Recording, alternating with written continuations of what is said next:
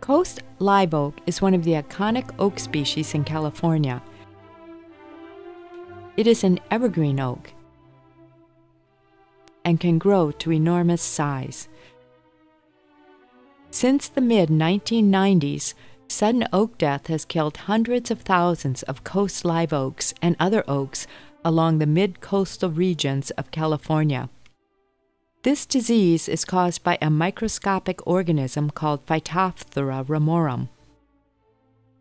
Although the sudden death of the top of the tree is what gets people's attention, Phytophthora ramorum kills trees by attacking the trunk. In many coast live oaks, the first visible symptom of infection is bleeding through the bark surface. The liquid that oozes from the bark is generally thick and dark reddish-brown to black. In some trees, bleeding is extensive.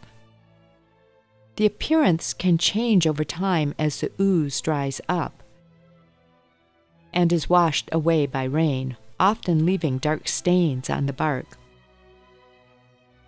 By examining the same trees over many years, we have learned that there are various possible outcomes when Phytophthora ramorum infects coast live oaks.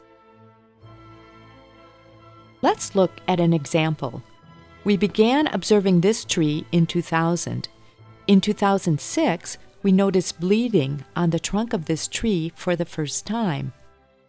Let's look closely at the area in the red circle. When we chip away the outer bark near the bleeding, you can see the canker formed by the pathogen in the phloem of the tree. The canker is the area killed by the pathogen and is visible on the outside but in the area between the arrows. Let's follow what happens to this tree over time, starting when we first noticed the canker.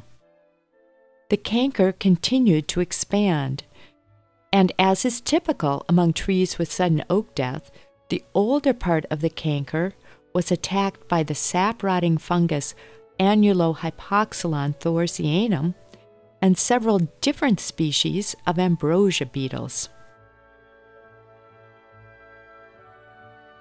3 years after infection, the entire trunk is girdled by cankers and the canopy is dead. By 5 years after initial infection, this dead tree is still standing. But now, let's take a look at what has been happening to the top of the tree during this time.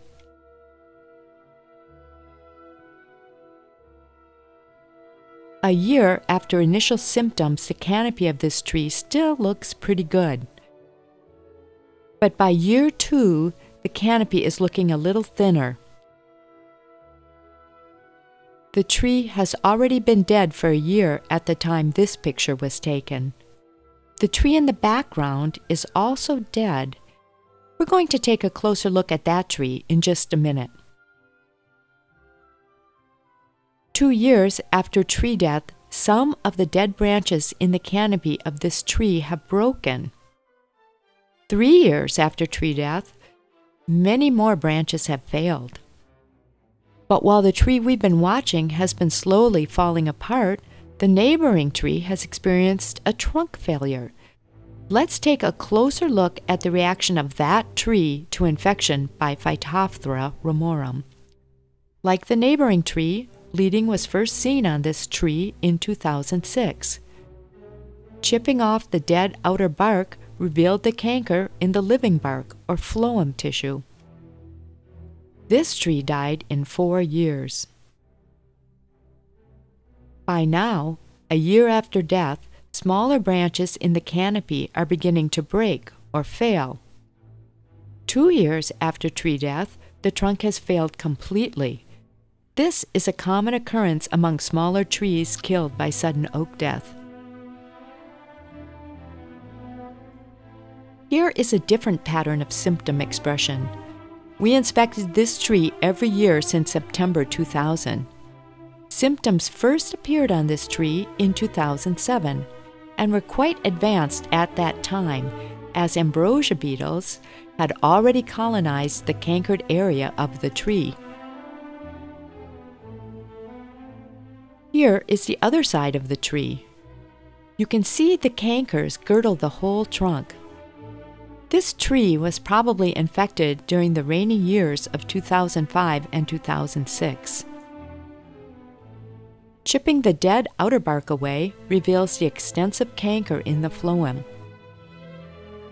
A year later, this large tree was dead, a classic example of sudden oak death. As is typical of trees that die suddenly, the dead leaves fall off over the next year or two. Within 2 years of death, many of the fine branches and some of the larger branches had failed. This pattern of falling apart from the top down is common in large trees with little pre-existing trunk decay.